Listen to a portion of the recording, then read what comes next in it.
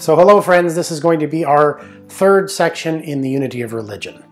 Up to this point we've looked at different aspects of the unity of religion. One, that Baha'i faith actually proposes that there will be one common faith, and that at the same time it does not abrogate, belittle, or attempt to distort the original teachings of these previous expressions of God's love and guidance to humankind. Buddhism, Christianity, Islam, Zoroastrianism, etc.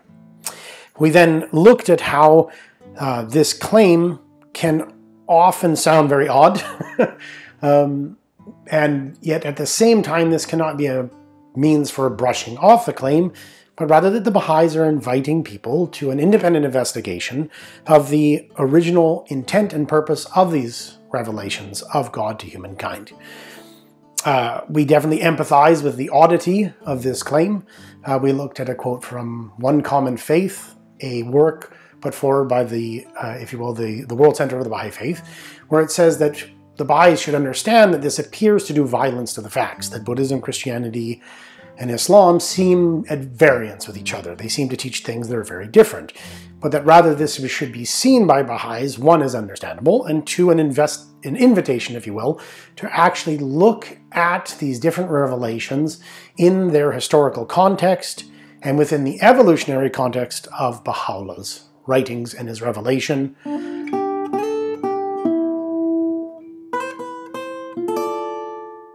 Dear friends, thank you for joining us. Please note that this is only a personal interpretation of the Baha'i teachings.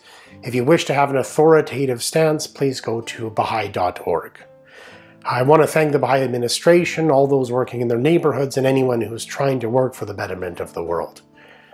Please note that in the description below you'll be able to find an MP3 version of this, so you don't have to watch it, but also a PDF of all the quotes that will be used in any of the deepenings, and timestamps of the different sections. And please subscribe if you'd like to be alerted for any upcoming videos.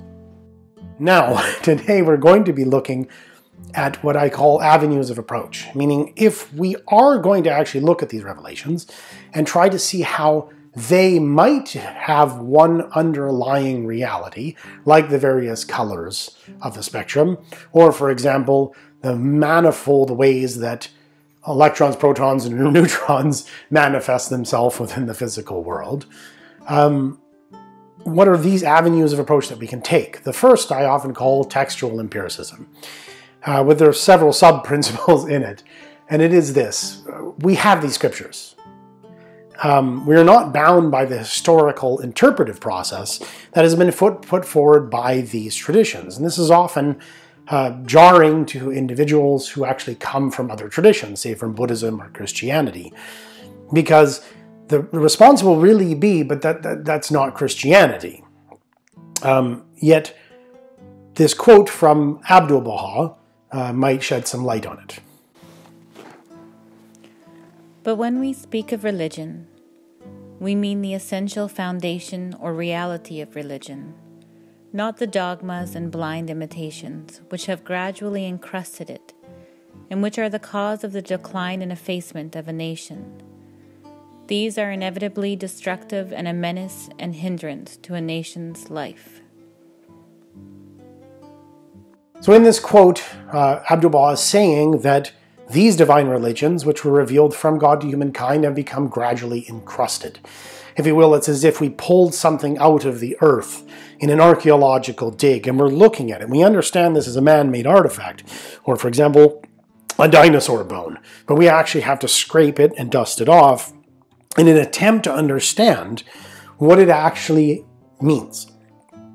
There's another aspect of this, which is that I am, well, me and not you. And I have to go through the process of independent investigation and be honest about what I'm doing and do the best I can to understand this revelation on its own terms. How that's often seen, say for example, a Buddhist, is that, well, the understanding of that scripture, on its own terms means understanding it as Buddhists from my denomination understand it.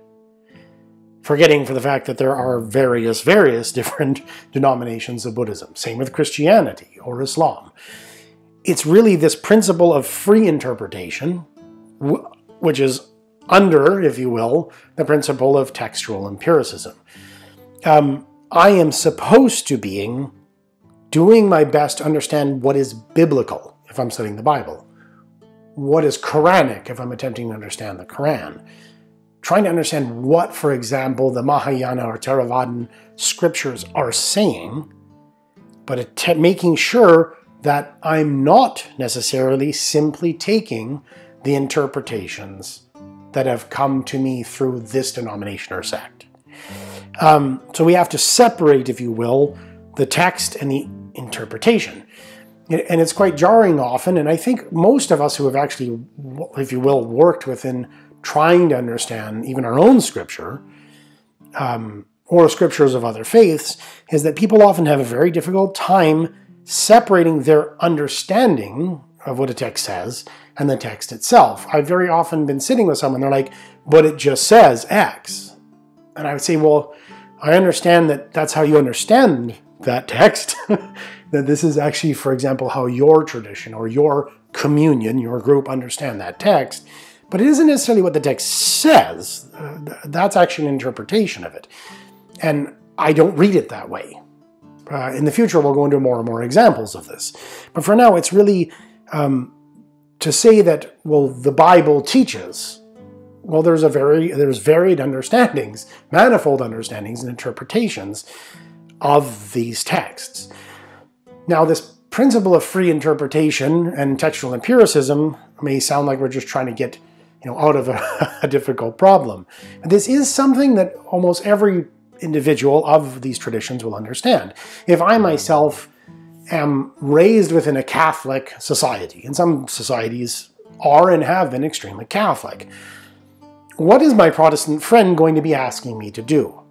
They're going to ask me to do an independent investigation of the New Testament, free from the historical momentum of interpretation and dogma that is actually enshrined within Catholic doctrine, and try to see this revelation in the empirical form of its actual text with fresh eyes. This would be the same with two individuals who have very, very different perspectives, for example, on Vedantic Hinduism. They're going to be doing what? Asking each other to actually go back and actually investigate, say, the Upanishads, to try and understand anew what this is actually saying. And there are principles that, if you will, also connect to this, which is that many of these works use the same themes, the same motifs, the same words and concepts over and over and over again. This would be the principle of internal definition. If I wish to understand, for example, what the New Testament means by fruit, Jesus Christ says that there are good trees and bad trees, which have good fruit and bad fruit. And he uses this as an analogy for true and false prophets, and you're supposed to test them. If I want to understand what fruit means, while I have a free interpretation, there is the textual empiricism. I can actually go to the scripture itself to understand how that term is used. And this is not in any way remotely solely connected to religious texts. I can actually go into the works of Karl Marx, one of the originators of communism, and he uses a phrase, false consciousness. And I can actually look into his works in all the places that he uses that term to have a better understanding of what Karl Marx means by false consciousness. This is actually what it would mean to be textually empirical related to the writings of Karl Marx. So if I want to understand what, for example, the word news in the Quran means, I can look up all the places that is actually used. If I want to understand what, for example, Richard Dawkins means by selfish in the selfish gene, given that genes can't have motivations, I would do what? I would go through all the works of Richard Dawkins to try to understand what he means by that term, or by that symbol, or by that motif. And this goes for anything. If you want to understand what wine means in the writings of Rumi, you can actually do an investigation of that, an independent investigation. And this isn't actually limited to English translations. We have a principle of original languages. If I want to understand what fruit means within the New Testament, there are tons of websites and search engines and Greek concordances and Arabic concordances for the Quran where I can actually look into them to try to understand, well, how many times is this Greek root used? How many different permutations of that root?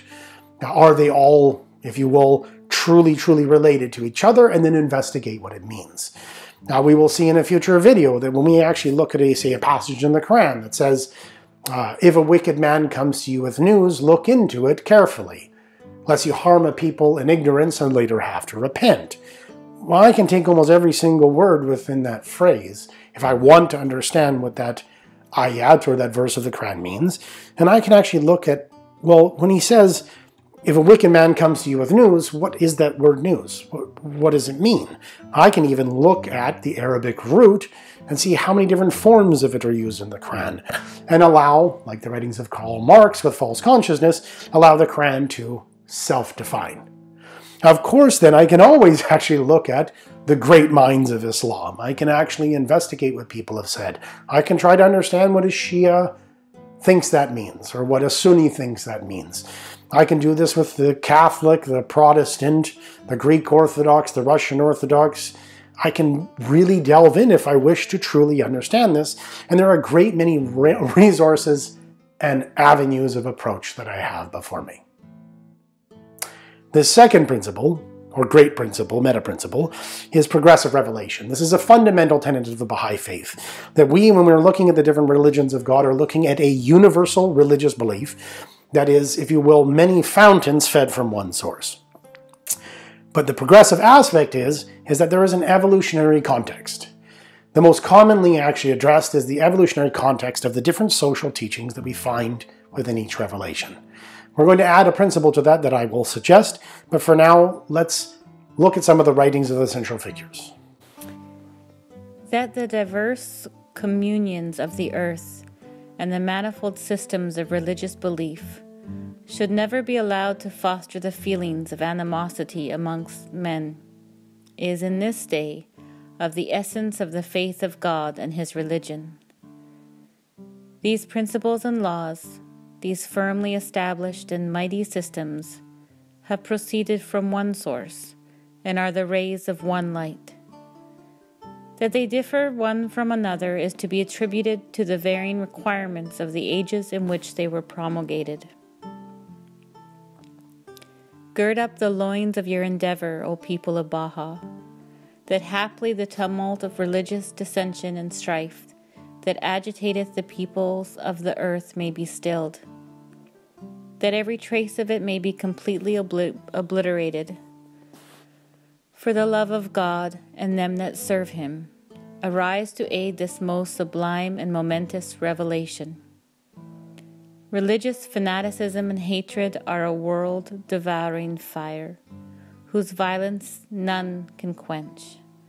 The hand of divine power can alone deliver mankind from this desolating affliction.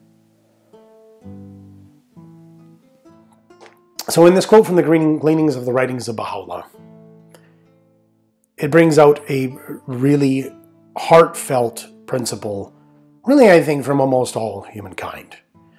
We may at times try to avert our gaze from it if we come from any religious dispensation, or even of a non-religious dispensation, because of the horrible things that have been perpetrated within the names of various belief systems. That religious fanaticism and hatred are a world-devouring fire. They have torn apart the body politic. And I say that this isn't solely within the religious domain, because when we look at actually, but the body count of actual communistic and atheistic ideologies, it is atrocious. Now, this doesn't necessarily mean that that is a false belief, like any other belief system. The issue here is that the essence of the faith of God, according to this quote of Baha'u'llah, is that these are rays of one light, and that religious differences, no matter if someone agrees or disagrees, should never be allowed to foster dissension. We will look at this in the future in the principle of the unity of religion, that actually the Baha'i writings actually state that it would be better if you were not religious, if that religious devotion is going to bring up within you a desire to harm another person or hate another individual. The principle at the very end of this quote is something we should really take stock of as Baha'is, and as non-Baha'is who might be watching this, why Baha'is are so, if you will, intense regarding this issue of religious unity from a Baha'i perspective. It is that religious fanaticism cannot be quenched just by political agreements, merely by socially getting together. That this is a fire that can only be quenched by the hand of divine power, through the healing remedy of the social and spiritual teachings of the Baha'i faith in this day. This next quote is from Abdu'l-Baha. The world of humanity may be likened to the individual man himself. It has its illness and ailments. A patient must be diagnosed by a skillful physician.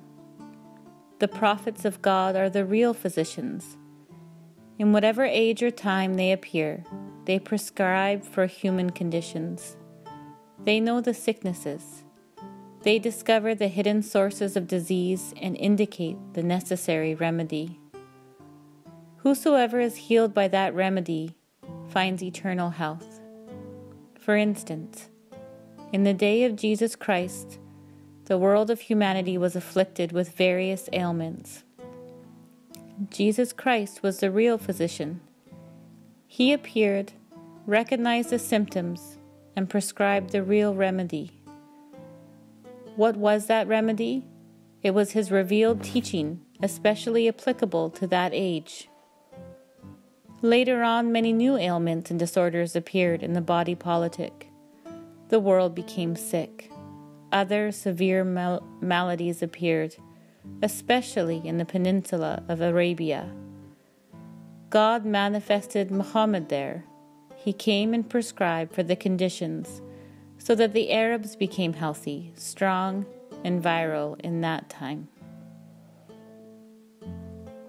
So here, Abdu'l-Baha uses explicitly the analogy of the manifestations of God as physicians, divine physicians, who come into this world with a mission and charge from God to actually diagnose the problems and prescribe the remedy. That the revelation from God unto mankind that appeared in the time of Jesus Christ through that holy temple of the prophet of Galilee was meant for that age and were especially applicable to that age, and that this is the same with each of the manifestations of God. That the varying conditions that you see within the revelations of, say, Islam or Buddhism have some relationship to the evolutionary context and what mankind had to hear and the medicine that they needed to take in that era. I would add that, and this is something we're going to look at more and more as time goes on, that this isn't solely the social teachings of that revelation unto humankind. An analogy I often use is, most people know the idea, for example, of a dead metaphor. In fact, dead metaphor, the phrase is itself a dead metaphor. It is that oftentimes symbolic communication used to convey an idea loses its symbolic nature. When I say dead metaphor, you don't think immediately of something having died. Just like when I say if you understand, you don't see it as standing under something. That the expressions of the divine physicians, when they attempt to actually convey a principle of the divine world unto humankind, are forced really to actually communicate this within physical language, within what Abdu'l-Baha calls sensible language. That at times these teachings, our ears become deaf to them.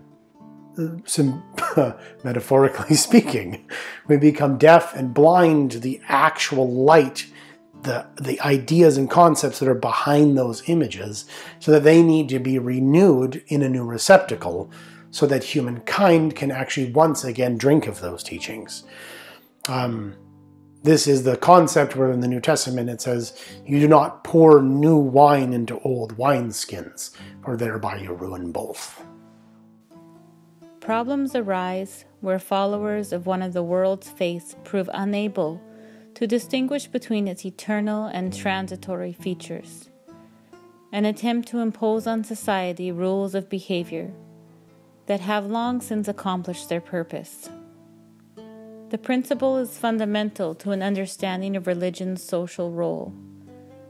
The remedy the world needeth in its present-day afflictions can never be the same as that which a subsequent age may require, Baha'u'llah points out. Be anxiously concerned with the needs of the age ye live in, and center your deliberations on its exigencies and requirements. In this quote from the World Center, from the work One Common Faith, we find a principle that I think is not discussed enough within the Baha'i communities and shared with non-Baha'is alike.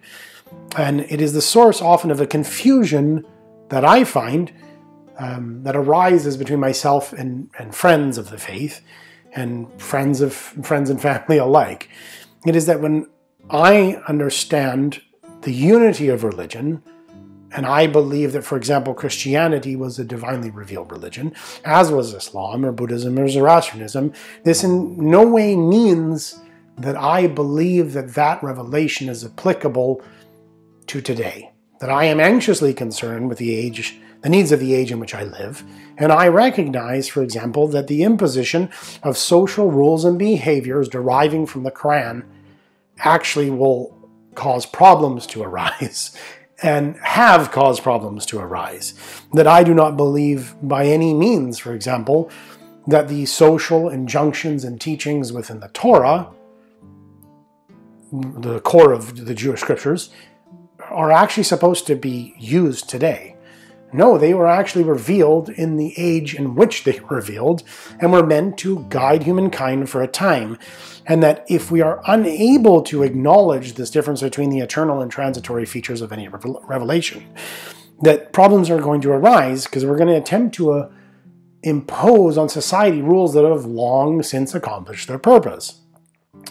And you think of this, if I myself am, say, an Orthodox Jew, and I believe that, the Tanakh, the Hebrew scriptures themselves, have been revealed by God to humankind to guide them, a real intense cognitive dissonance begins to arise. Because how can I then go back and begin to edit them? If I really believe they're divine, and this is something that atheists and secularists have brought up for a long time, like, you're saying this is divine, and now you want to, but this doesn't fit, and this is like, there's no way we should do that. There's a cognitive dissonance that arises here, because you believe this is divine. So of course you're going to want to have it as the guiding principle of your nation and potentially nations. Same thing with a Muslim, or a Zoroastrian, or a Buddhist, or a Hindu. When you're looking at it, you believe this to be divine revelation, and at the same time, you can't then state, well, then I shouldn't impose these rules on society. No, you actually believe those are the rules that God revealed for the imposition to be imposed on society. This is the challenge that we're actually facing as a globe. We have to be able to discern between that which was revealed by the divine physician for the elements of society and then the age in which that manifestation of God came, and differentiate between its eternal and transitory features. And obviously the challenge is psychologically that once this occurs, then you think, well, how can it possibly be that things have changed so much that that these principles revealed by the divine world no longer apply? Then what do apply? Well, what happens is you actually begin to look around and see if something else has been revealed. This is, if you will, the pressure cooker of investigation that actually causes the heart and soul to begin to long for a new divine message. This is the principle of the evolutionary teachings enshrined within every revelation.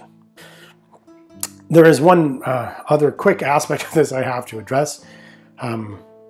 When I claim to believe in the divine origins of Christianity, one of the greatest difficulties I have in communicating how I see the world to friends and family is that it means to them that they hear, if you will, that I believe what Christians believe. At the same time, that usually is actually pared down from Christians, and when they say Christians, they mean Catholics. But even when it's Catholics, it might not be real academic and intelligent Catholicism, which exists and is beautiful. It's what my friend actually believes who happens to be Catholic. It's like when someone asks me as a Baha'i, and I've had this happen, they'll say, well, do you believe in heaven and hell? And I'll say, well, it depends what you mean by that. No, just answer the question, yes or no. Do you believe in heaven or hell? The challenge is that in their mind is a full meaning of that term. They believe hell means something and heaven means something. They might mean something like a lake of fire and torture, literal and physical, and sitting on clouds playing a harp, to be really cheesy. So if I answer yes, then automatically they're going to think that's what I believe. And that belief system, which is their belief system about the meaning of heaven and hell, gets ascribed to me. This is often what happens with the unity of religion. It will be that, well, if I say I actually believe Islam is a divinely revealed religion, that actually means that Rob, A, believes the social teachings of the Quran should be applied to today, and B, believes what my Sunni friend tells me Islam believes. That is not the case.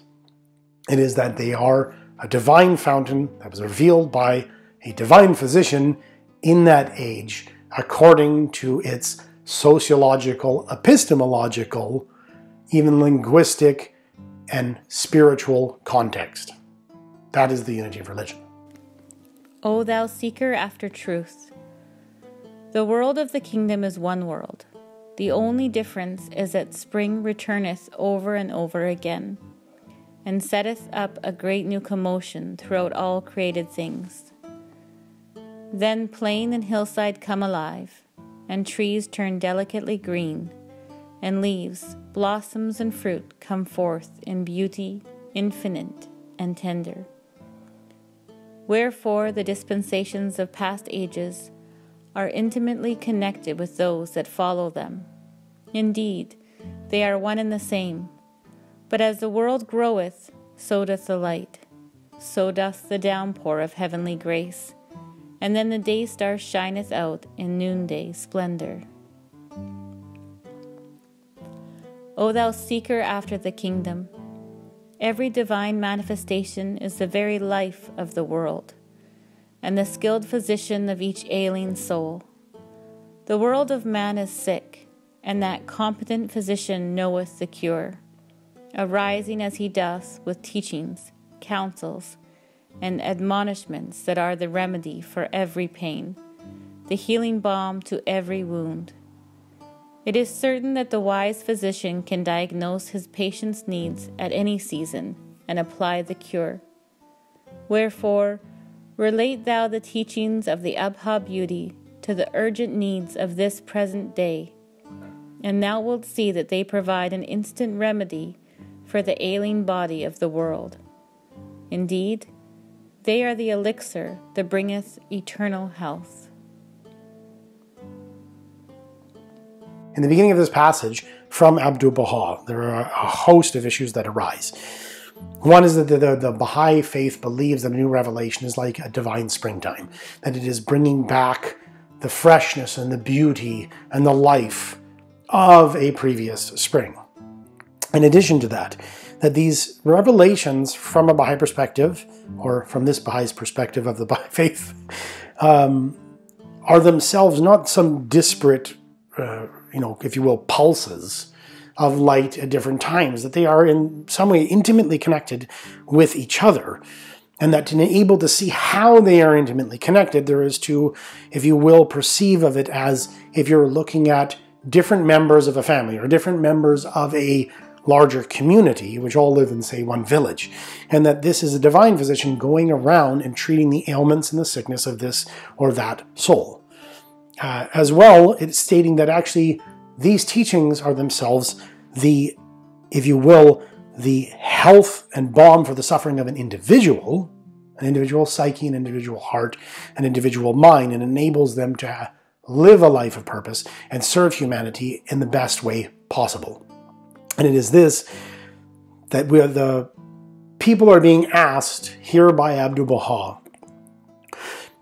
to look at the cure proposed by Bahá'u'llah and to see how they actually address the urgent needs of the present, because you can see that they are the remedy for the ailing body of the soul. So just as the previous revelations can be understood in many of their facets to have been remedies given to the human body politic in order to heal and can cause damage if applied now, but also that's how we can see that these are, if you will, intimately connected to each other. This is a way of testing the claims of Baha'u'llah in this day. The passage continues. The treatment ordered by wise physicians of the past and by those that follow after is not one and the same. Rather doth it depend on what aileth the patient. And although the remedy may change, the aim is always to bring the patient back to health. In the dispensations gone before, the feeble body of the world could not withstand a rigorous or powerful cure. For this reason did Christ say, I have yet many things to say unto you, matters needing to be told, but ye cannot bear to hear them now. Howbeit when that comforting Spirit, whom the Father will send, shall come, he will make plain unto you the truth.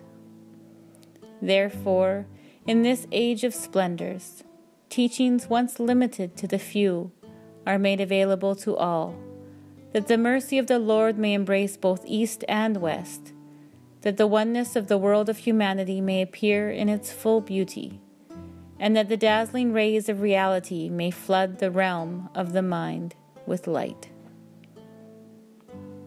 In this final section of a quote from Abdu'l-Baha in paragraphs 3 and 4, it addresses this issue of the divine physician and saying that although the remedy may change, it is to be defined by its functional purpose, to bring humankind back to health, to take a patient who is sick and heal them.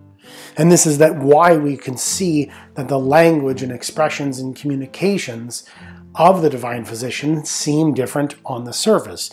But if we look at the aim and purpose and function of the remedy and see what it's trying to address within the patient itself, we can begin to see that it is a medicine, that it is truly the teachings for that era, and that these teachings are actually growing in intensity as the human body politic becomes healthier.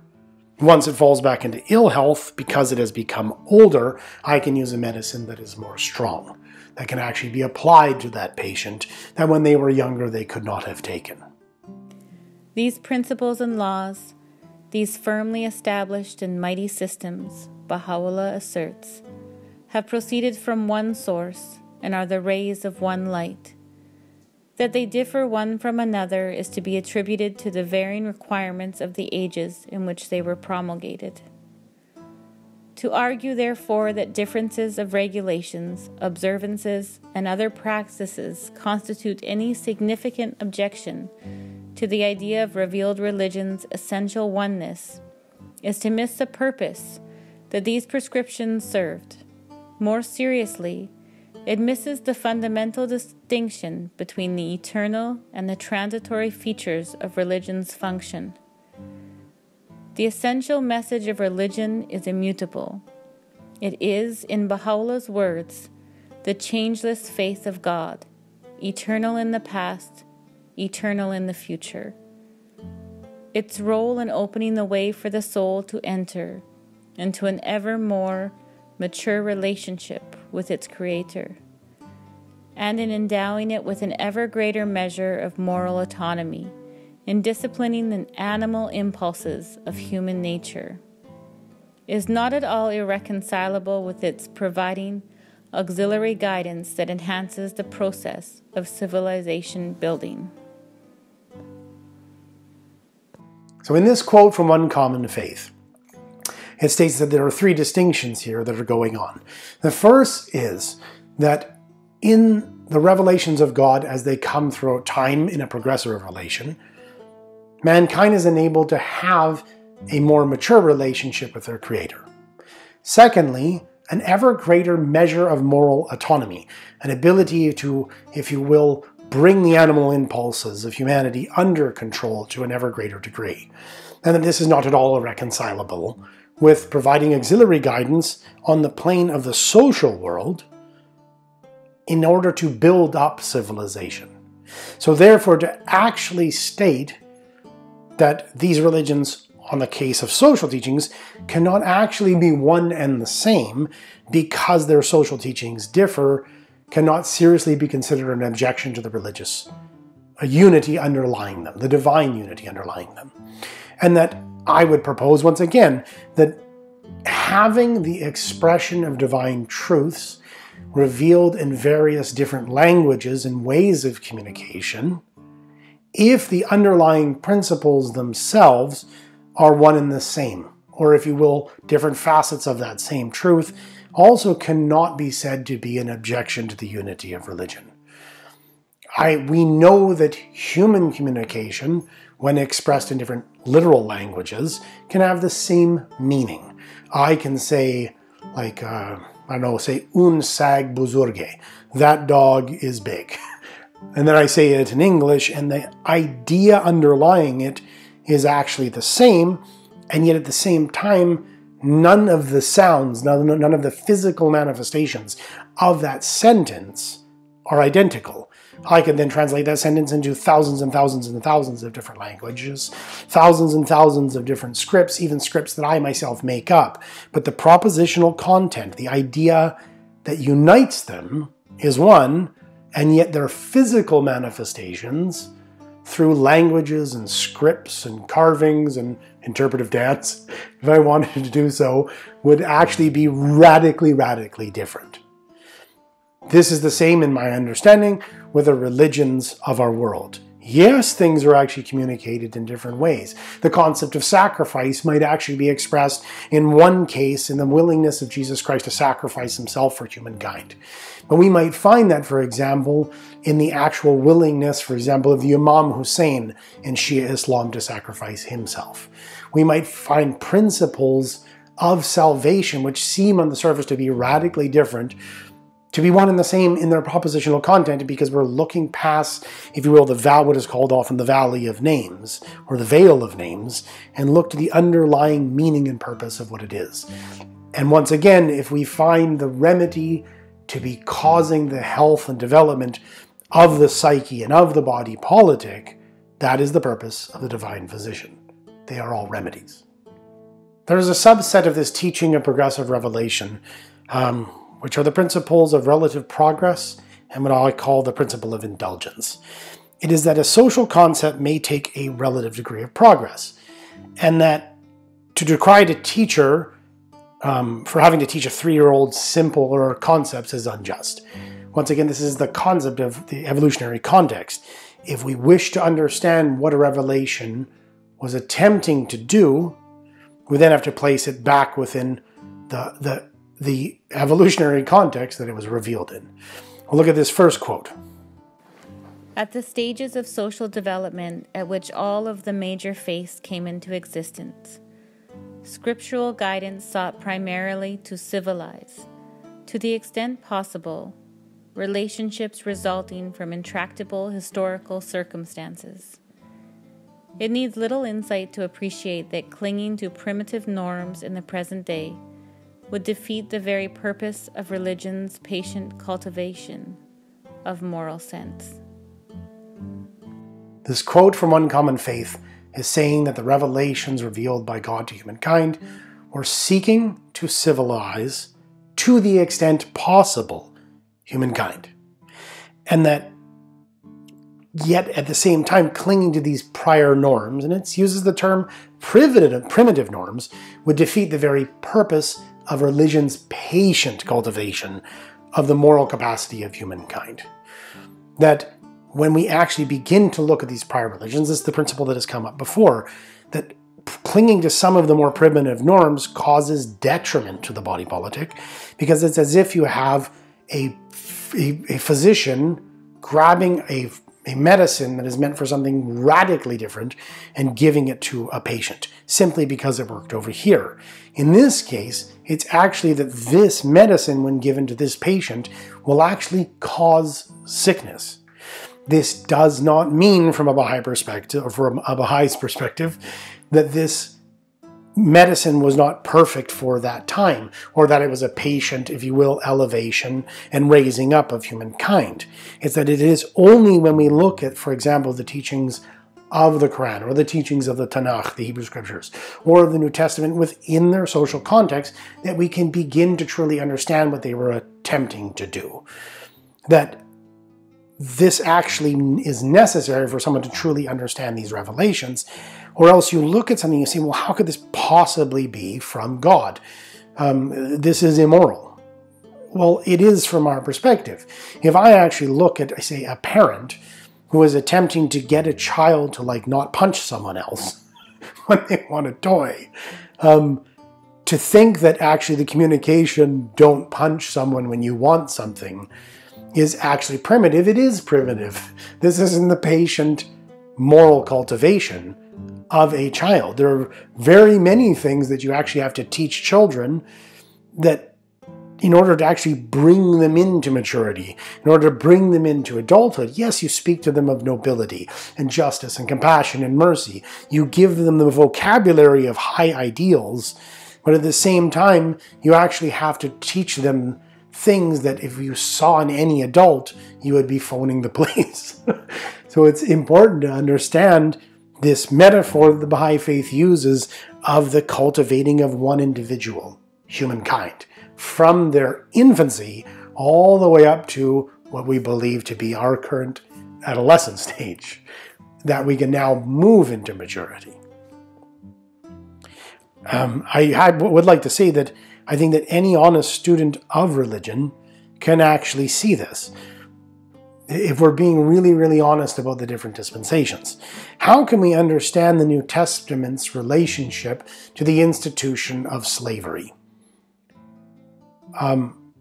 Would that really have been the last word in the New Testament? It is telling slaves to be kind to their masters and masters to be kind to their slaves, and to realize that they are actually all one in Christ. But it never actually comes out and decries the actual institution of slavery. It is talking about how a master should see his slave, and a slave see and serve his master. Does this mean that we are actually to allow slavery in this day? Same thing goes for the Quran and the actual Torah.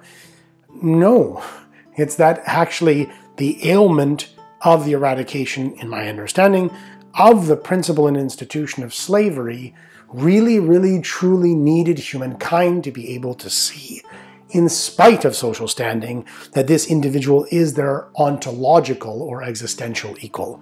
That is actually what was the remedy necessary for that time. And to come out and actually attack Christianity because it did not address the institution of slavery might be a misunderstanding of what it was attempting to do and what it was attempting to build. This actually brings us to what I call the principle of indulgence. And it's basically that religions may even ignore or even indulge specific undesirable traits as they're trying to remedy other more serious issues. This actually comes from a quote in One Common Faith. Among the most contentious of such issues in understanding society's evolution towards spiritual maturity has been that of crime and punishment.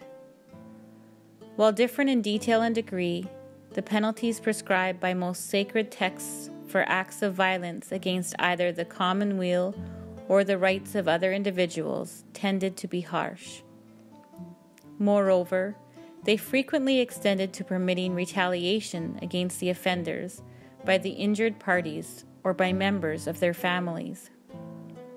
In the perspective of history, however, one may reasonably ask what practical alternatives existed. In the absence not merely of present-day programs of behavioral modification, but even of recourse to such coercive options as prisons and policing agencies, religion's concern was to impress indelibly on general consciousness the moral unacceptability and practical costs of conduct whose effect would otherwise have been to demoralize efforts at social progress. The whole of civilization has since been the beneficiary, and it would be less than honest not to acknowledge the fact. So this principle of relative progress here is being applied, and even of the principle of indulgence, to the issue of crime and punishment. That yes, when we look into the early revelations, we find punishments for certain crimes to be somewhat harsh. And then it says, but what practical alternatives existed? There were no prison systems or no current behavioral modification. And it says here that it was attempting to impress two things upon the consciousness of humankind. One was the unacceptability and even the practical costs of the acting out in certain ways. This in some sense is just like evolutionary psychology and evolutionary morality. The religions of God are trying to do these two different ways, these two different facets. One is the spiritual, if you will, ontological existence of a moral order that actually carries someone forward in the absence of the practical costs, but also the practical costs that come along with breaking the moral sphere. These two different, if you will, engines to carry forward society. This is a very, very important principle. I think we'll see more and more as we go forward into understanding the Baha'i faith, that it doesn't leave just the ideal and just, if you will, the existence of a moral order. No, there is actually injunctions for civilization building that actually have reward and punishment built in. It's just that if we leave only the practical costs or the practical benefits to an action to be the guide, then actually we lose almost all of what is truly glorious about the capacity of humankind for moral action. I don't want people to avoid say stealing because they might get caught by the police, or they might get shamed by someone who's their family member or friend. No, we want individuals to have indelibly imprinted on them the moral unacceptability. Both of these are going on, but it's placing it within the evolutionary context that we are really looking at when we're looking at the Jewish faith, or the Christian faith, or the Buddhist faith, or the Islamic faith. We have to remember that their world was not at all like our world. Their context, evolutionarily, was not ours. So it has been throughout all of the religious dispensations, whose origins have survived in written records. Mendicancy, slavery, autocracy, conquest, ethnic prejudices, and other undesirable features of social interactions have gone unchallenged, or been explicitly indulged, as religions sought to achieve reformations of behavior that were considered more immediately essential at given stages in the advance of civilization. To condemn religion because any one of its successive dispensations failed to address the whole range of social wrongs would be to ignore everything that has been learned about the nature of human development. Inevitably, anachronistic thinking of this kind must also create severe psychological handicaps in appreciating and facing the requirements of one's own time. This is a very intense and heavy quote within the work One Common Faith from the Baha'i World Center. So it says, when we look at the written records of surviving revelations, we actually find things like mendicancy, slavery, autocracy, conquest, ethnic prejudices, and other undesirable features of social interactions. And it says, and it's very important to focus on this, have gone unchallenged or been explicitly indulged. So unchallenged means they're not addressed, But the other aspect is, no, they were actually put within a context. They were actually utilized in the process of building up civilization. Or in some sense, the revelations might say, just go ahead. So don't worry about that right now. Let's focus on this, right? And this sounds quite shocking when you begin to think of it, and yet at the same time, I think the more you think of it, the more sense it actually begins to make. It is religions are attempting to heal humanity. And if we take this issue of health and the divine physician once again into the forefront of our minds, we can see that this actually does apply. Imagine yourself as a physician, and you walk into a room and you see an individual that has been injured. I myself am a first aid responder. So I actually look at this individual and I see a host of ailments, a host of injuries that this individual has. What do I have to do immediately? Should I start looking at all of them or randomly moving around just fixing whatever comes to my attention first? No, I actually have to diagnose the patient and see, in my case, is their airway clear, right? Do they have massive bleeding? Is their circulation okay? Are they in a state of shock? It is only once these begin to address that I can actually move to other issues. Because if I actually begin to address, say, a broken toe or damage to the shin and this individual is not breathing, I actually send them to their doom. So if an individual is saying to me, but look at his leg, and I actually have to assess his airway to see if he's actually getting air and then breathing and then whether or not it's labored, I would have to tell this individual to be quiet. You have to be silent. Let me do what I'm doing. And this is so when we're actually dealing with a series of beings that actually truly do have free will in a very real sense. We are allowed, we're not controlled like robots by the divine. We are allowed to actually drive our own car and sail our own ship. And we get into some very, very sticky situations. This is what's saying that as religions sought to achieve reformations of behavior that were considered more immediately essential at given stages in the advance of civilization.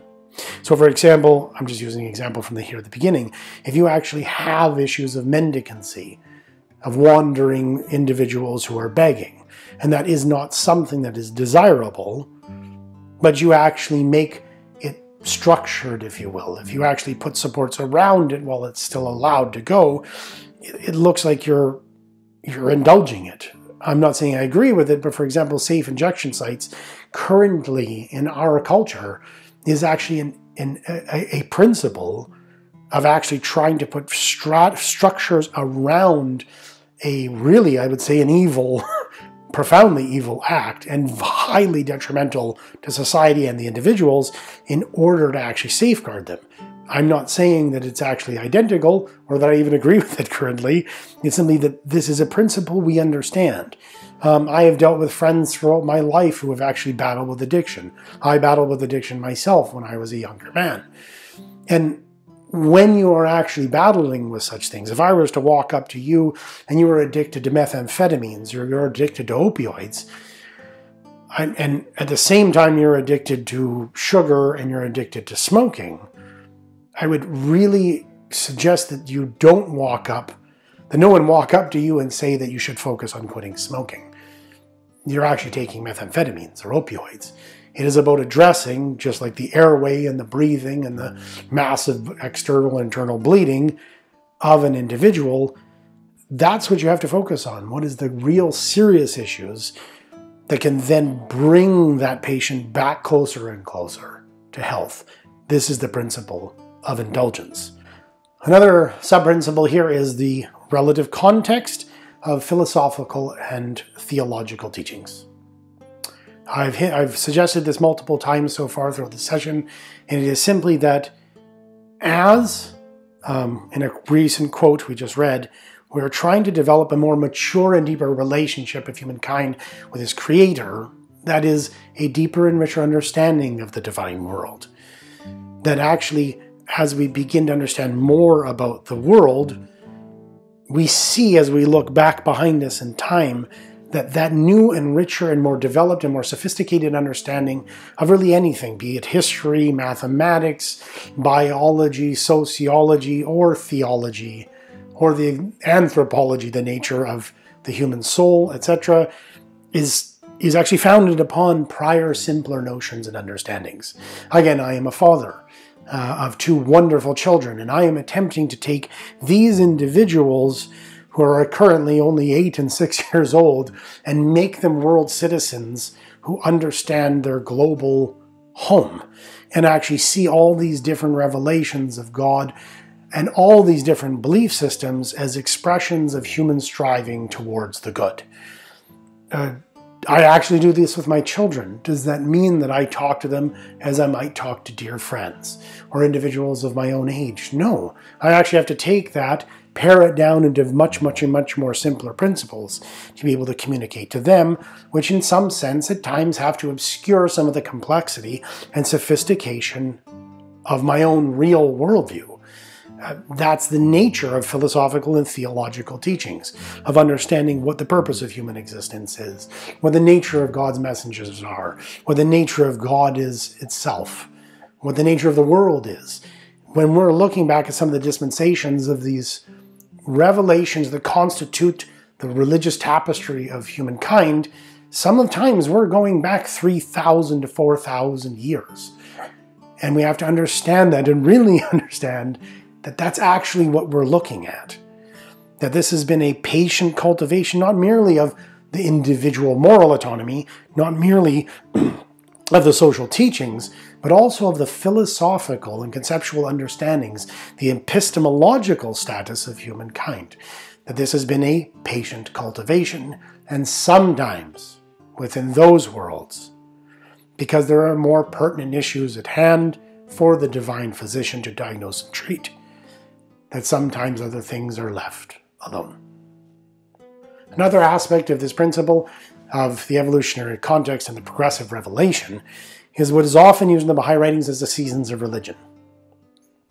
It is that every religious dispensation when it comes into this world is a divine springtime, coming on the heels, if you will, of a winter. Then that new revelation, say it be Judaism or Zoroastrianism, for example, comes in and it brings life and purpose to humankind. The world is clothed with new meaning, new concepts, new ideas, and new understandings, and new social teachings meant to carry forward that civilization. It then actually flowers into a summer that is rich and buzzing with life, and then it yields the fruits of its harvest in the fall. That which is brought in, the real maturity of the heart and mind of that civilization through the inspiration of that divine gardener, then actually gives fruit. But then the cold winds set in, and then a process of decline actually occurs, and this is what begins to stir in human hearts and minds the desire for a deeper understanding, which then comes in a due divine springtime. But what are the implications of this? It's that when we look at revelations, when we look at dispensations, using Zoroastrianism as an example, that we should be seeing them within a natural process of composition and decomposition, of growth and decay, so that we can see that yes, this is actual decay. This is actually where the divine teachings, the social teachings, for example, are no longer addressing the issues and the needs of humankind. They actually can now begin to actually cause, if you will, a pressure upon humankind, which has to be remedied by the next divine manifestation of God. And this is the process, if you will, of flexing and unflexing of the human spirit. That this is actually how growth happens. So when I look at another religion, to see that there was a stage of decay is a natural process for me as a Baha'i. Oh, and this also addresses the issue of why these teachings, which once had their purpose and which were once beneficial to humankind, can now begin to cause damage. It's as if you're trying to bring in the if you will, the vegetation of winter into spring. Yes, they are what gives the foundation for the new life of the new spring. As they compost within the soil, they do give their life. They are reborn in the new spring. But to go back and actually apply them now is where problems arise. This next principle, I often call the principle of symbolism, and referred to as the Valley of Names. And it is simply, it's been addressed momentarily before, which is that different faiths use different symbols for the same concept. And they often use language that is jarring to individuals from a previous dispensation. So we have to be able to look below the symbol, beyond the symbol itself, to understand the underlying principles that it's attempting to convey. And look at the functionalism, if you will, of is this actually healing? Is this actually giving forward something that is actually to awaken humankind, intellectually and spiritually and socially, to a new understanding of the relationship between the divine, between their own moral autonomy, and the process of civilization building. Here in the principle of symbolism, we take some things that very often can actually cause shock to people. And sometimes if we're in that community, we don't really have a sense of how shocking or jarring some of these principles might have been.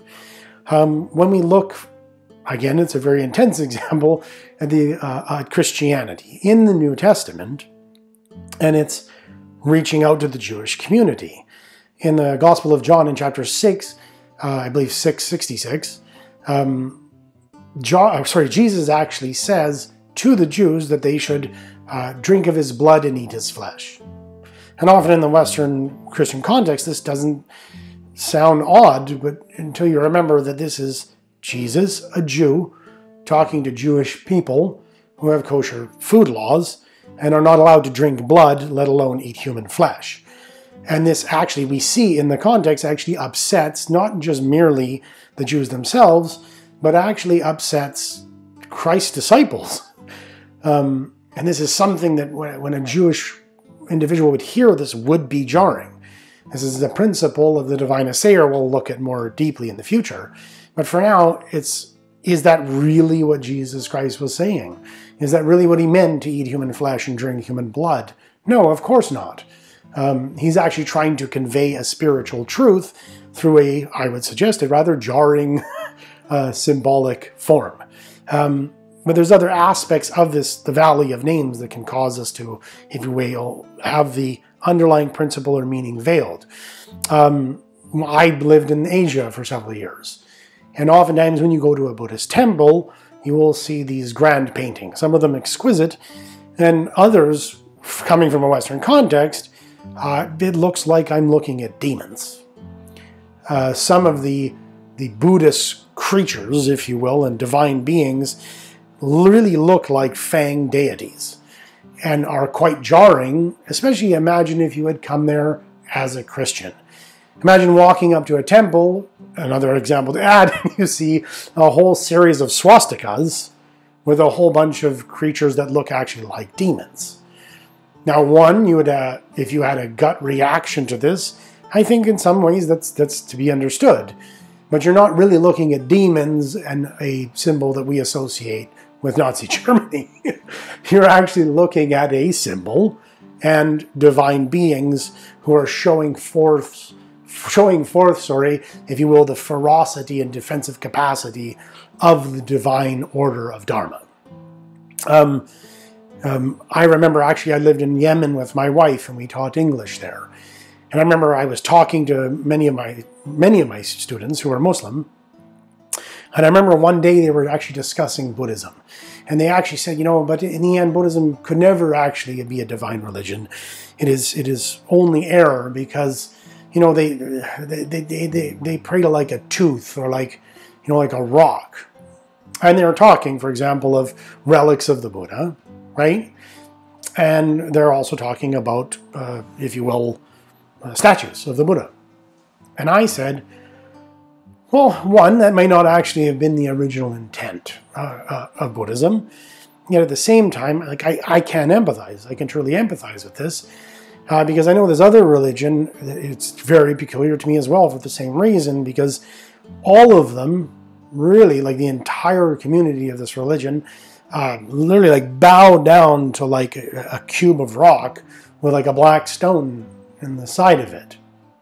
And obviously, they sort of jumped up and got startled. And I said, yeah, they're called Muslims. They played like a rock chunk building, and I'm speaking of the Kaaba in Mecca. And I'm smiling, and I have a good relationship with these people. And of course they get, no, teacher, that's not actually what we mean. What we're doing, we're not actually praying to the rock. And I said, yeah, and I don't actually think Buddhists are actually praying to that statue. I don't think Hindus are praying to that statue. I think it is being used as a symbol and a representation of some spiritual truth, some covenant, some relationship that you yourself are doing when you pray 5 times towards the Kaaba in Mecca. It's once again that we can actually have a functional similarity with a surface radical difference. This is another example quickly. Once I was sitting with my wife and a friend of ours, and this individual said to me, I don't believe in judgment. I believe in karma. And I said, I don't think those are quite as different as you might believe. Because in each case, now we won't go into karma judgment here today, but I said, you have to understand that in each of these cases, there is a moral order unto which you are held accountable, unto which you are judged against, and which the ramifications of one's behavior are then meted out upon the individual that actually did them. No matter what concept one might have of anatman, no self within Buddhism, it is not someone else who actually has, if you will, the ramifications or the consequences of their own karma. No matter what your view in Hinduism, in karma, there is a moral order that you are actually held and judged against, and the consequences of that act are meted out from the moral order of creation. And I would suggest that why one might see this as radically different than judgment in Christianity, when we begin to try to hash out what those symbols, what those stories are trying and attempting to communicate to us, that they're not remotely as different as most people think. This brings us to another principle, which is, I call the principle of intelligent reading, or literal versus non-literal. So I really believe that taking religious texts literally, in their most obvious and physical manifestation, is not taking them seriously. That we have to understand as best we can, from original languages and internal definition, in their evolutionary context, what this story may be attempting to tell us or convey to us. And I would suggest that Plato's cave, the idea of the cave and the archetypes and the forms, that Plato shares, where individuals are tied in a cave with a rock wall behind them and they can't turn their heads, and there's a fire beyond it where people parade these clay figurines and we only see the shadows.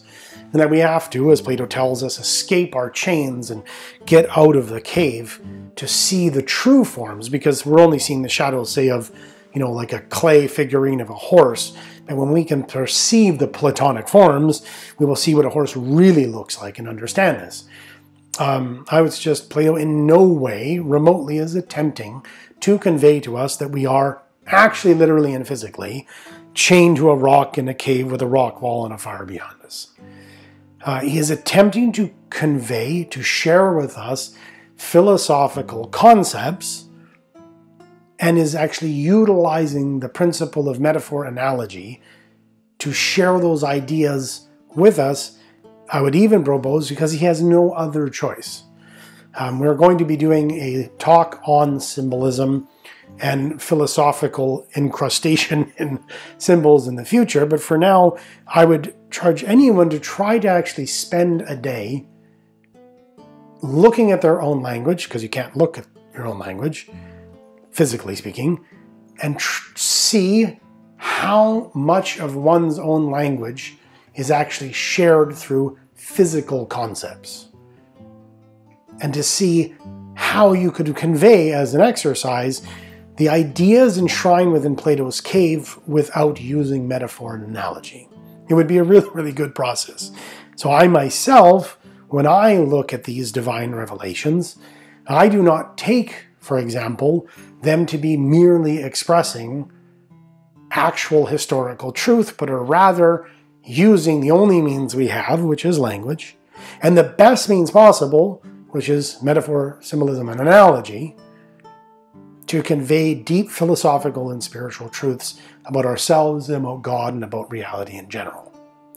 It is through this, I have another quick example. I do not believe that Charles Dickens, in writing A Christmas Carol, is attempting to tell us that there are ghosts of Christmas past, present, and future, but that A Christmas Carol is actually sharing ideas of profound truth through the metaphor of these ghosts, of the life of Ebenezer Scrooge, and is trying to give us understandings of what is important.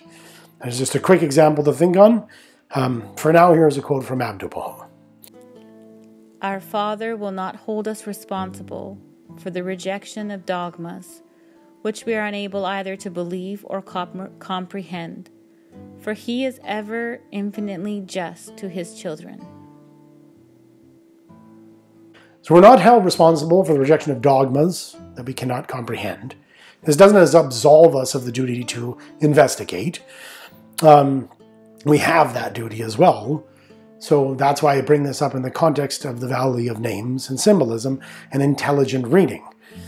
We can't look at something like Jesus Christ telling us eat His flesh and drink His blood and go, that's out. That's ridiculous, right? How could I eat His body? We have the duty to investigate and try to understand this. This next quote comes from Abdu'l-Baha as well.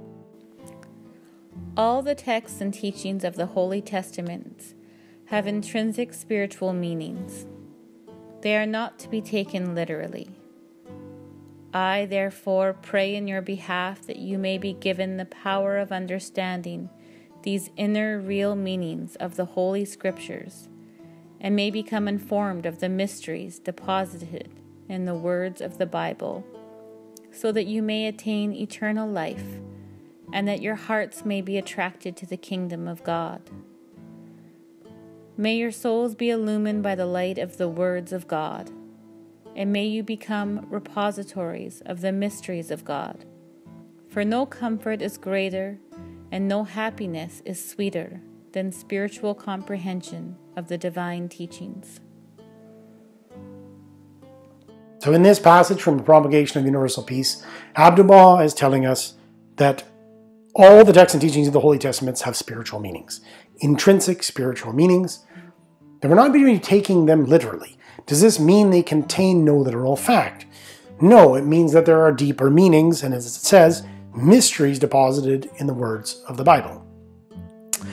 There's a beautiful aspect to this quote, because at the end it says, for no comfort is greater, no happiness sweeter than spiritual comprehension of the divine teachings. That this is actually the greatest happiness and the sweetest things in our life. And we can begin to underlock and understand how these Holy Scriptures relate to our own selves and to human existence. On the concept of literality versus symbolic and figuralism, philosophical reading of Scripture often appears to some either as a betrayal, as if we're trying to rip apart what it actually was trying to say, which was the literal and physical aspect, or just a reaction to current secular or atheistic perspectives. The first one, which is a betrayal, I don't think it is at all, because it's treating these texts as if they are deep mines rich with gems about the real divine relationship between ourselves and God. Even if someone is actually wrong, even if I am wrong, I'm actually treating the New Testament or the Buddhist scriptures as if they're actually divine texts. If I read, for example, just the story of Abraham as mere history, I can actually just check the boxes. Okay, I know what he did, that's it. And I can leave it. Whereas if I begin to try to understand, well, how is this actually a symbolic communication of something about my life, or about the life of the nation of Israel, or about the relationship of God and humankind, or about my duties in a covenantal relationship to the divine world, then actually it's a mulling over and a retreating of that theme, that motif of the life of Abraham, as trying to squeeze out of it the sweet juices that are enshrined therein. If I treat it merely as history, it's over. But this brings up something, is that it's only through that story's meaning that its richness can emerge, but also that it can connect to my life. That it can communicate some garment of meaning, if you will, in my life. Because if it is only history, it actually has no relationship to my life. That was Abraham's life. It is only when I see the resurrection, for example, of Jesus Christ, as a meaning for my own life and the rejuvenation and resurrection of my dead self into a true living self in the light of God through the sacrifice of Jesus Christ, no matter how you read that phrase, that it begins to take on its own meaning in the life of the adherent. This again will be a presentation we'll be looking at far more deeply in the future when we look at symbolism, myth, and meaning. Divine things are too deep to be expressed by common words. The heavenly teachings are expressed in parable in order to be understood and preserved for ages to come. When the spiritually minded dive deeply into the ocean of their meaning, they bring to the surface the pearls of their inner significance.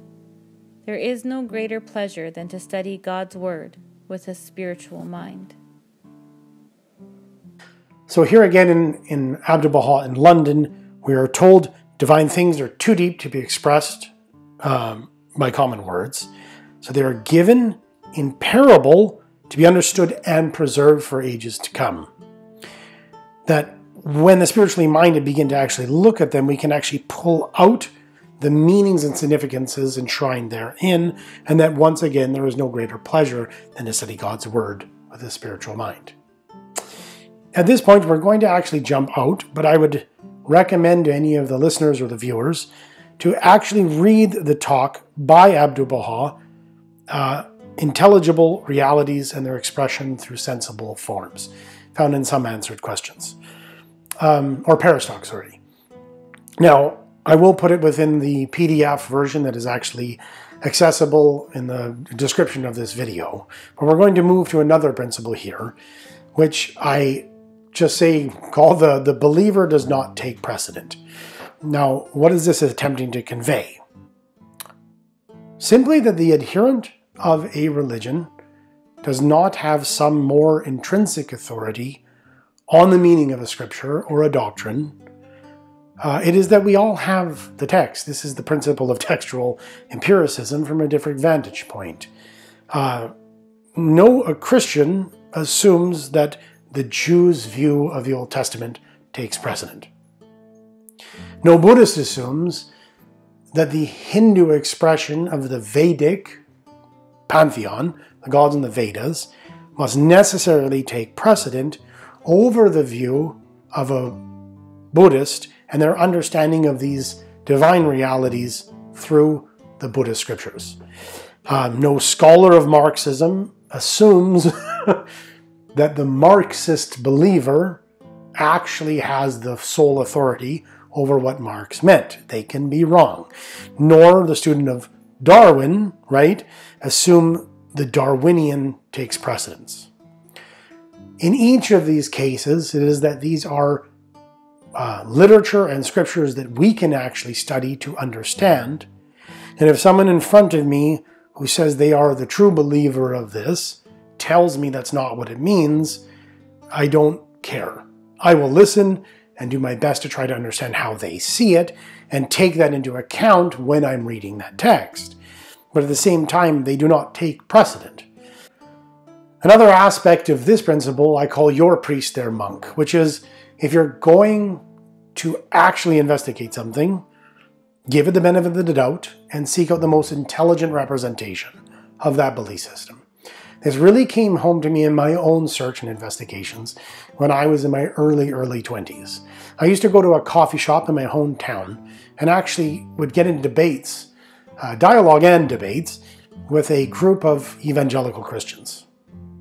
And one day as I left the coffee shop, after a rather long and intense debate with them, I was looking out over the river in my hometown, and if you will, sort of like congratulating myself on how all that went, when something dawned on me that changed the way I viewed investigation for the rest of my life.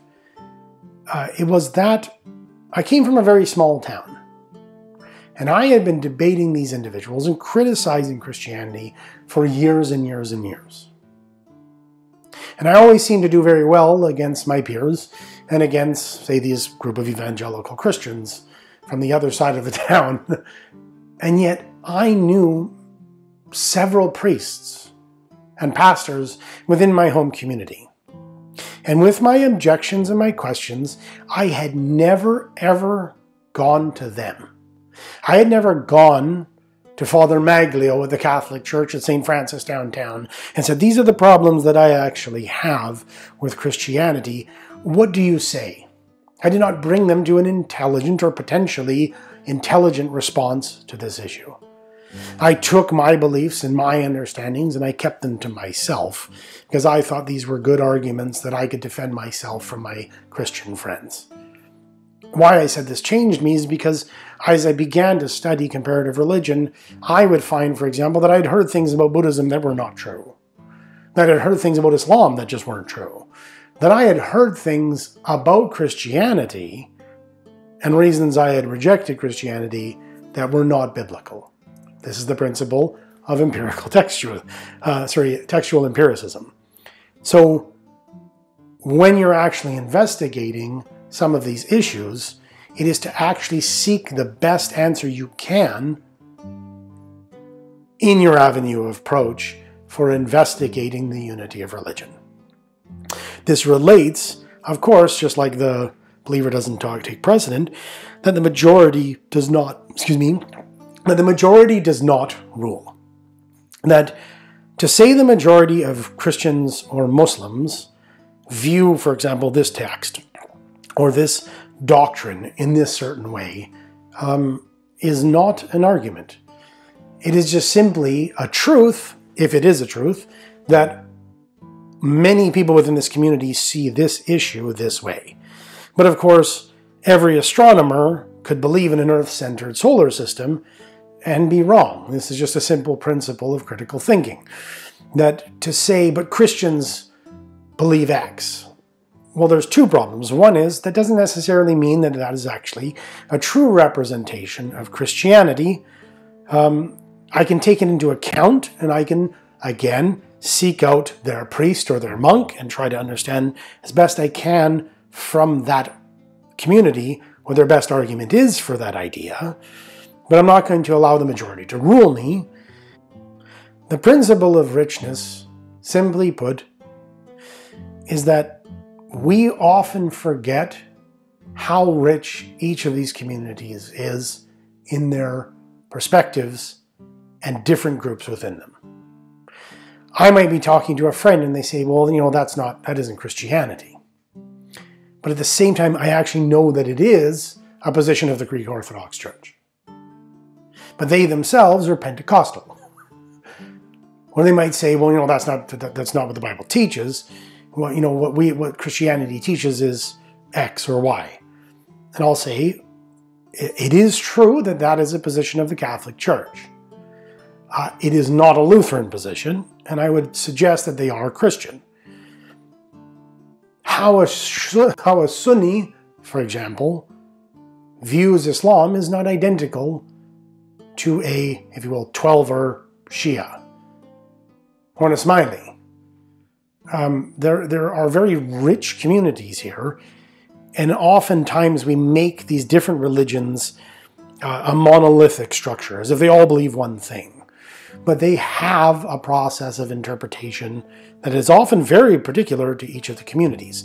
Someone might say, well, that's not Buddhism. What they really mean is that is not the position of two writers that they have read within the Tibetan Buddhist tradition. So to say that that's not Buddhism, well, it might be Pure Land Buddhism, or it might be Nichiren Buddhism. It might actually be something that is explicitly taught within the Pali Canon, but to say that this is not Buddhist is an error. And the only way we can solve this is to try and do our best as human beings to look at the original scriptures, try to understand them free of their historical interpretation, explore them as deeply as we can, right? And do our best to try and give them an intelligent reading and a coherent reading, if you will. So this brings us once again to this issue of what I would call the non-neutrality principle.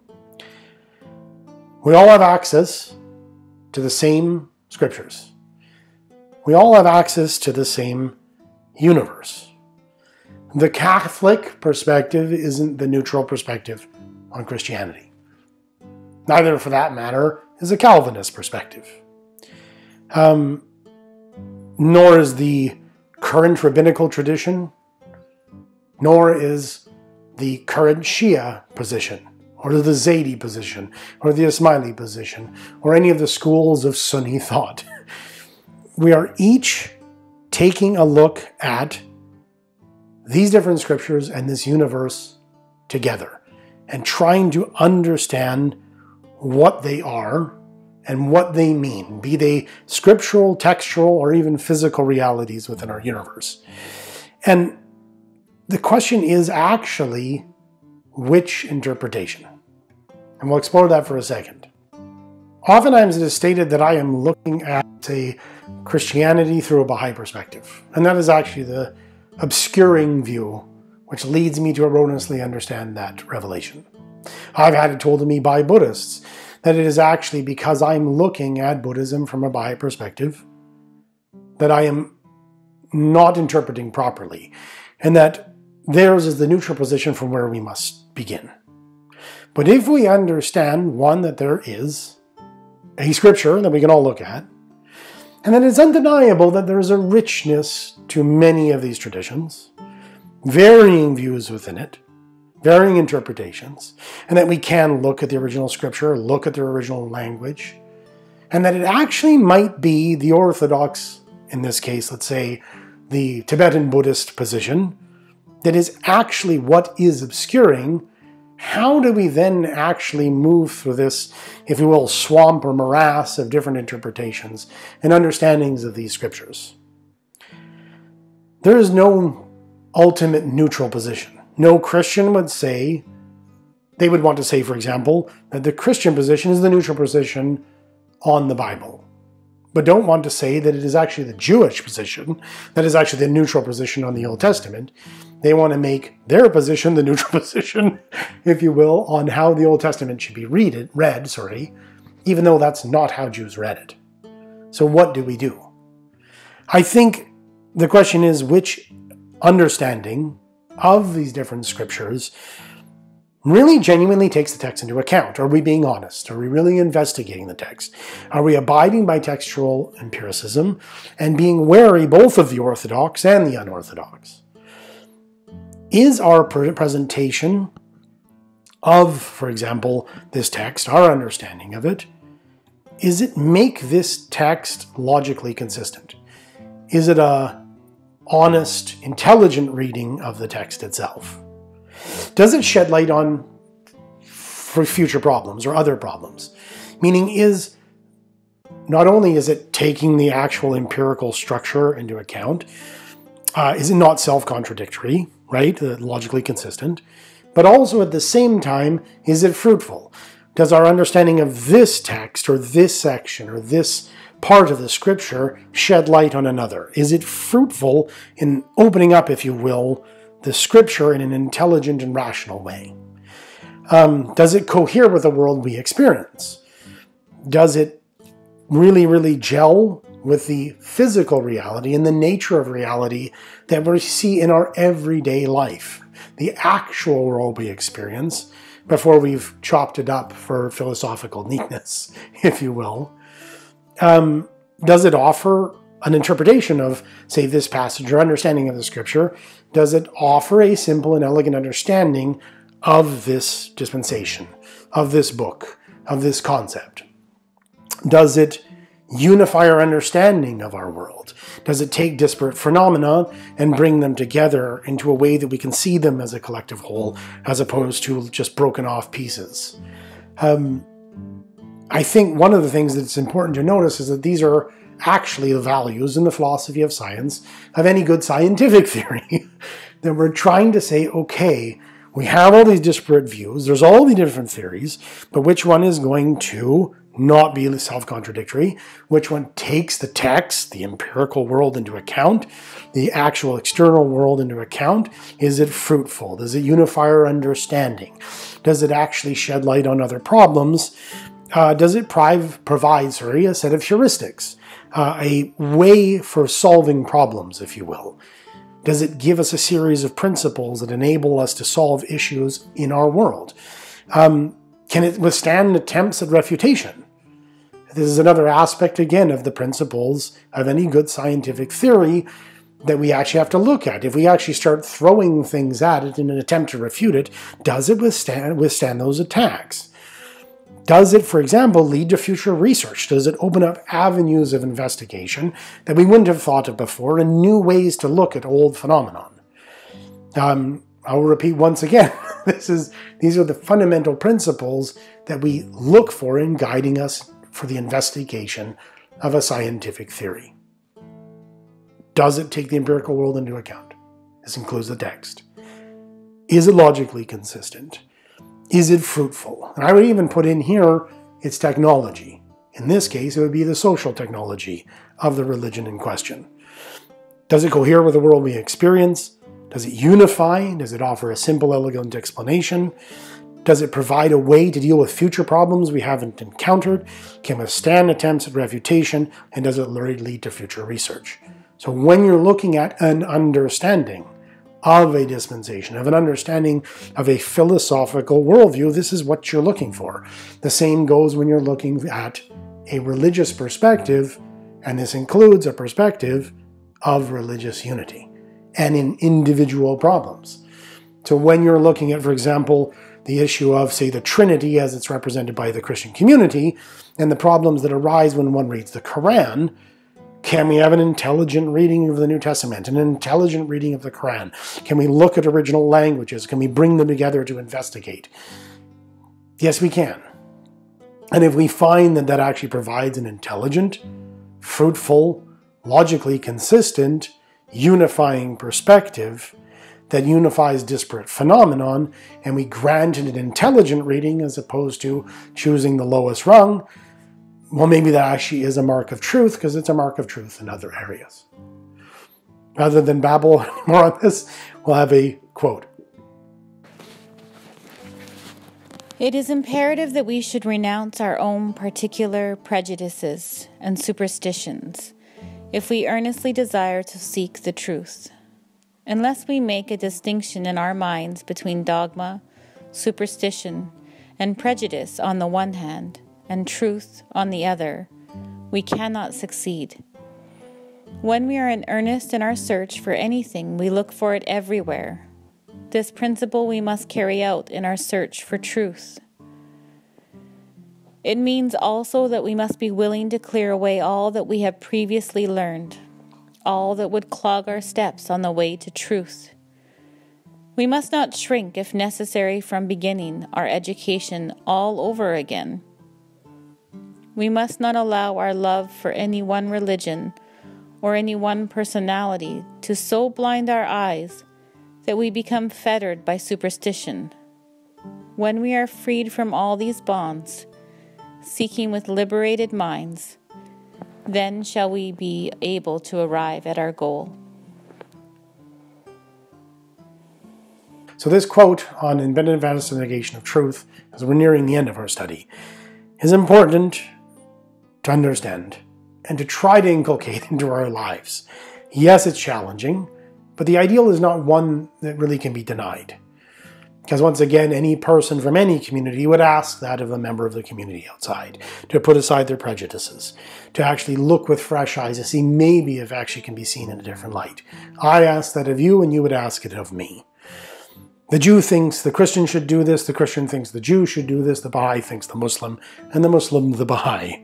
An atheist thinks a Christian should do this, a New Ager thinks an atheist should do this.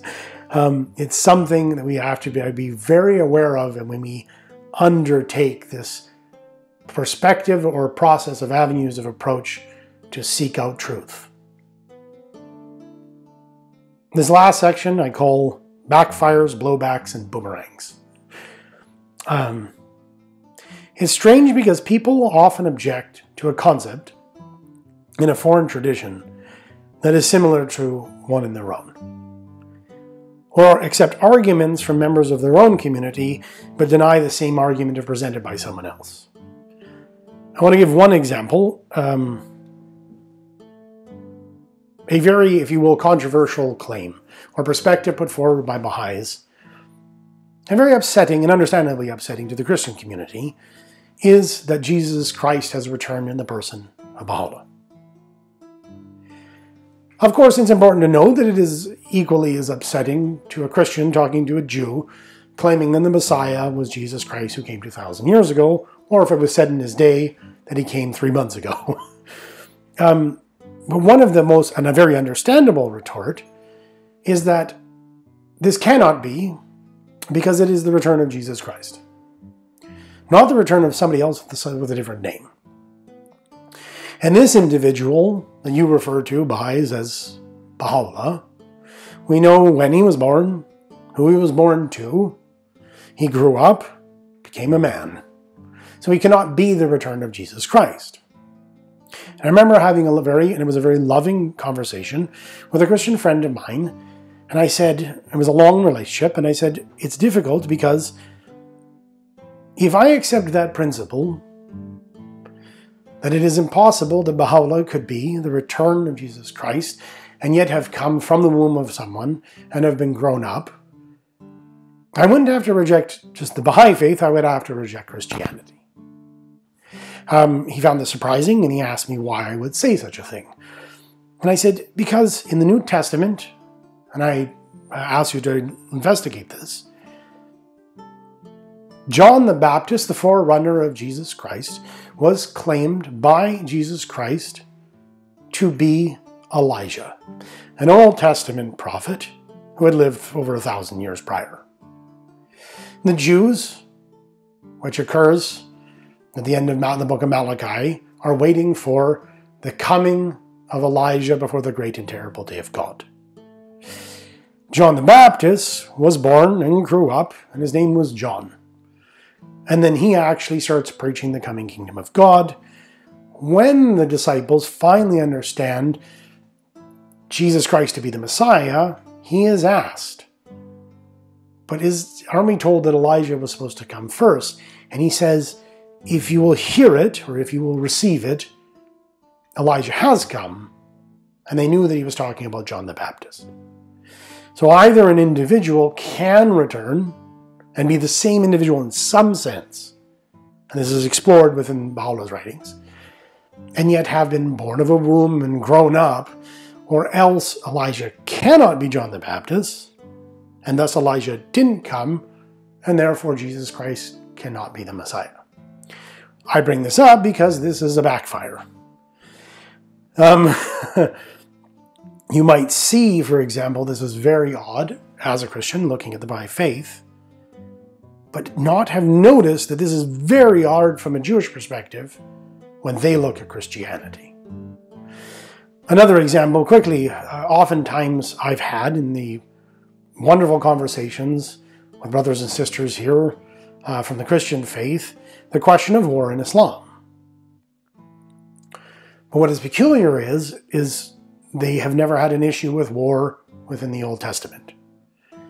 Some of them have, but others, it had never actually been considered that would have to be answered as much as that in Islam would have to be answered. Or even for someone who doesn't believe in any book, whether or not they believe war is ever just. And it's something to actually really be concerned with. This is why often we hear this principle voiced within the Bahá'í Writings. The first is from the Tablet of Ahmed. O people, if you deny these verses, by what proof have you believed in God?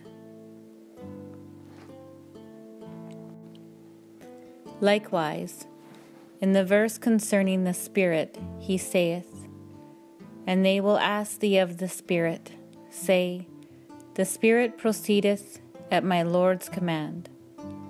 As soon as Muhammad's answer was given, they all clamorously protested, saying, Lo, an ignorant man who knoweth not what the Spirit is, calleth himself the revealer of divine knowledge.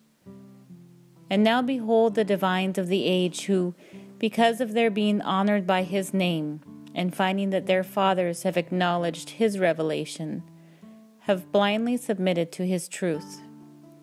Observe, were this people today to receive such answers in reply to such questionings, they would unhesitatingly reject and denounce them. Nay, they would again utter the self-same cavils, even as they have uttered them in this day. So in the first quote from Bahaullah, it says, O people, if you deny these verses, by what proof have you believed in God?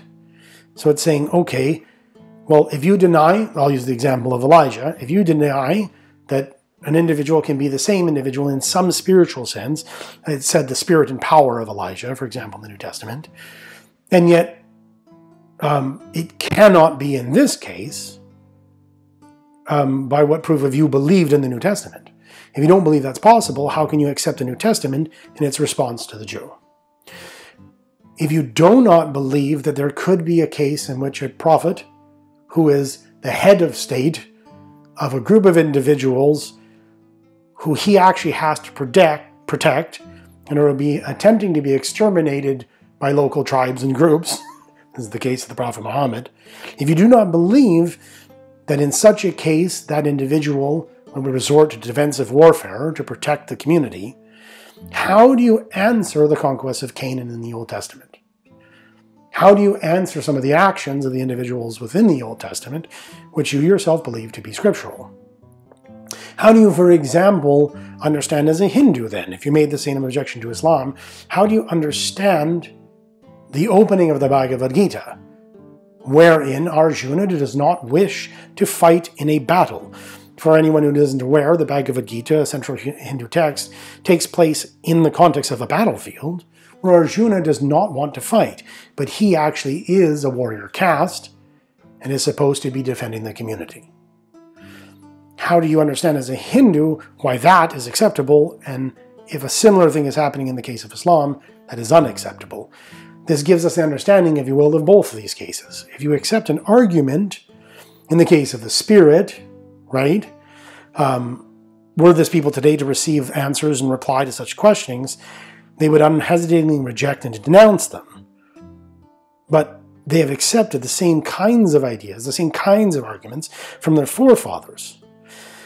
Another example quickly passing to throw out there is that oftentimes I have individuals who will accept arguments about the existence, the real existence of mathematical objects, yet when the exact same argument is presented for the existence of moral properties, they seem to suddenly spin. One it proves and the other it disproves. This is, if you will, this issue of backfires, blowbacks, and boomerangs. They come back. This also relates to another issue, which I call the principle of nearness. There's a lot of issues, a lot of principles here. Whereas oftentimes I've had the experience of hearing just a beautiful, beautiful exposition or understanding of some scripture or some philosophical concept from a very wonderful, wonderful mind, say within the Islamic community or within the Christian community. And yet, if I said that same argument, I am seen as being heretical or completely unorthodox. And it's important, once again within the context of the principle of richness, that there are some very, very exalted and intelligent and brilliant minds in each of these traditions that have proposed ways of understanding that own tradition, say a Christian to the New Testament, or a Jew to the Tanakh, or for example, a Muslim to the Quran, which is actually a brilliant and beautiful exposition that is, this individual is seen as a pillar of the community. But if you voiced that position to many laymen, it's not accepted. So it's a wonderful exploration to understand these different traditions, to actually seek out their great minds, their priest, their monk. But at the same time, you get a sense of the richness of these dispensations, but also a sense of how close the bridges can be built from each side. Then at some times when we really are really open about the scripture and open about our own communities, if you will, academics, that bridge can become very, very, very close, where it's a mere hop to, if you will, unify two worldviews. There's just a few final principles to throw out quickly, and this one is preaching to our choirs. A note on honesty, and it is this. Too often we accept very bad arguments from people who agree with us. Too often. And it is important for the intellectual epistemological evolution of our own communities to be able to lovingly disagree with each other and lovingly and respectfully question each other within our own communities. And that once we see that an argument is not valid or does not support the conclusion we wished, we should, in that independent investigation of truth, put it aside, rejoice, and be willing to share a better answer with someone. This is very important with our own communities, but it's also important across communities. For example, if I were a Christian and I said that it is not that Baha'u'llah is the return of Christ, if I had said it is impossible that Baha'u'llah could be the return of Christ because his name was Mirza Hussein Ali and he was born in Iran. And then I actually have a Baha'i share with me the fact that, well, maybe Baha'u'llah isn't the return of Christ. That might actually be true. He might not be. At the same time, it is important to note that John the Baptist was Elijah and yet had been born of a womb recently, and people had watched him grow up. So we know that that can happen, so it's obviously possible. It doesn't mean Baha'u'llah is the return of Christ, but it is possible that it could be. That he could be Jesus Christ, and yet at the same time have been born recently from a womb, from a woman in Iran. That when I hear that, not only is it important that I myself take hold of it, it's also very important that if I am in a room, this is the note on honesty part, and I hear one of my Christian brothers say, well, Baha'u'llah can't be the return of Christ, because he's not Christ, his name isn't Jesus. And this man, Bahaullah, was born Mirza Hussein Ali Nuri in 1817. So he can't possibly be. If I am not merely interested in preaching to the choir, if I'm really on a path of independent investigation of truth, and I want to be intellectually honest, I should say to my Christian brother, you know, I don't believe actually Baha'u'llah is who he says so either. The one thing I do know is that this argument doesn't work. Because were I accept this, I would have to claim that it would be impossible that John the Baptist was Elijah, and I would have to take Jesus Christ as lying in the New Testament, and that a prophecy had failed.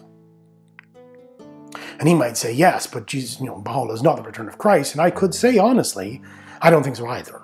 I think there's other problems. But just to be honest, among ourselves, it does not do us well. It does not serve truth to represent it with falsity. The truth never needs this. So let us investigate other ways that, for example, Baha'u'llah is not the return of Christ. But this one does not lead anywhere. This is what I would call the preaching to the choir on the one hand, because I'm questioning my brother, or my sister as she represents this, but at the same time a note of honesty. I myself don't believe that to be true. This is why I often say to Baha'i friends that it's important that we begin to really learn how to disagree gracefully, lovingly, and to accept that as a part of a consultation and put aside what we thought was a good argument or a truth and rejoice that we have found something new. The principle of the isolated objection. Imagine you're discussing the seal of the prophets, which is the doctrine or the dogma, or I believe within Islam, that there can be no prophet after the Prophet Muhammad. Just imagine, for the sake of discussion, that you actually have solved that, and you can present it in a way that a person can understand, well, wait a minute, there actually could be. Very often what occurs in our avenues of approach and dialogue is that someone will say, yeah, but Baha'u'llah says, he says he's God and he gets rid of Islamic law, so he can't be. This is again a note on intellectual honesty and a principle of isolating objections. I would say, okay, pause for a second. Once again, Baha'u'llah can be completely false, just like with Elijah and John the Baptist. And at the same time, the Islamic community's understanding of the seal of the prophets can also be false. These are isolated issues. So maybe, for example, there really and truly is a conscious, to the degree to which we can say that, moral fabric underlying the universe. And that moral, whatever you want to call it, actually represents itself to humankind and communicates ways that humankind can interact and should interact with each other. And that moral order behind the universe includes moral and conceptual truths to which humankind are held accountable unto. And that sounds very much like God, and that is completely represented within Buddhist scripture. That it is a functional definition I have no problem with.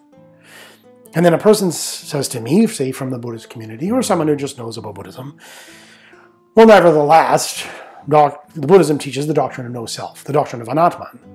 I can easily say, yeah, and maybe I am completely and utterly wrong about anatman, but that is a different topic. That is a different issue. It is an isolated objection. But we could have something that looks very much like a God, that is communicative, that actually represents itself to humankind, that gives a path to actually draw oneself out of the quagmire of this world towards the divine worlds, and that sounds very much like the God that I personally read within the New Testament or the Quran, and the doctrine of no self just kills it. That's over. So we have to try to understand, if you will, that for example, the doctrine of resurrection, which from the Baha'i perspective to the Christian perspective might seem very different. And if I actually begin to solve this issue, very often in my own interactions, we begin to really try and understand each other better, and that the Christian sees that I don't see it the way they think I see it, and we come closer and closer together, I'll suddenly have, but there's no way, right? There's no other way to God except through Jesus Christ. I can say, maybe you're right, but at the same time, maybe we don't have this problem, this issue of the resurrection of Jesus Christ. This brings us finally to the last principle, and thank you for spending time with me, that we're going to have to dedicate another section to, an actual entire 1 or 2 series, which is that of the divine assayer. It is actually how and why God tests humankind. Why and how we are brought towards claims, and we are always presented a way out. We're always presented a way we can reject, and turn away. And it's that the underlying principle of it all is that goals that are worthwhile don't come for free. If I wish to actually have a serene mind, I have to train it.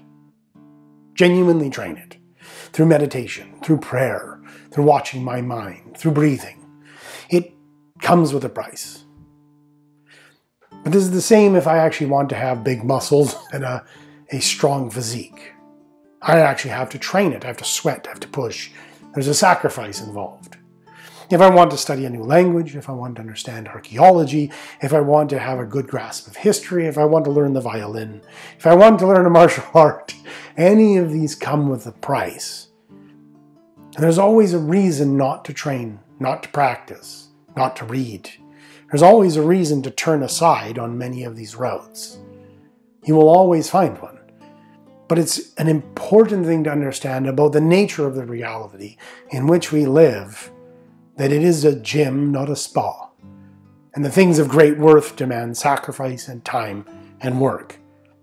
And I think in the future we will look at how God has the same principle that we see operating everywhere at work within the divine religions.